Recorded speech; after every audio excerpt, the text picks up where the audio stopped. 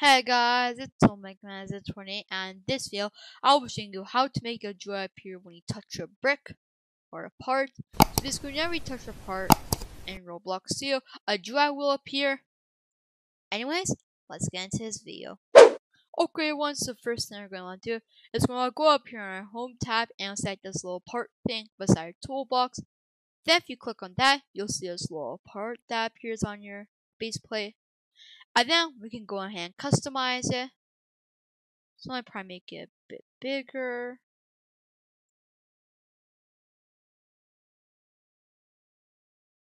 Like that. Then I'm going to change the color of it, make it like a nice red. And then I'm going to make the material of it to neon. Then we're going to make our little UI. So if you go into start UI, we can insert a screen UI. Then I can just name this like UI. And then there we can insert a frame. So right here's our frame which is going to appear. Also, this video was partly a fan idea, so thank you for the idea. If you're watching this video, we can make that blue. Oops, then I'm going to remove the border size pixels. And then inside our frame, we can insert a text button, and this is going to be our close button. This is just a basic UI, nothing much.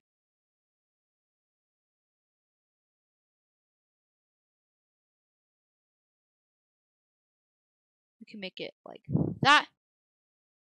Then I could change the background color of it to red so you can tell that it's like a close button. Then I can get rid of the border size pixels and I could go down to our text settings.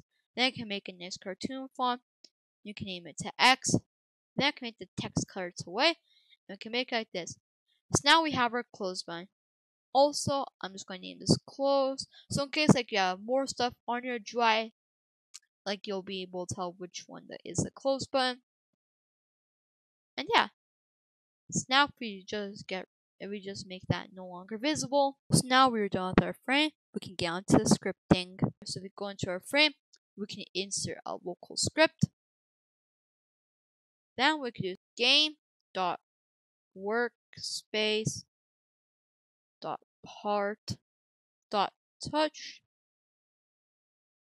is connect function touched. Then I could go down and I could do if touched.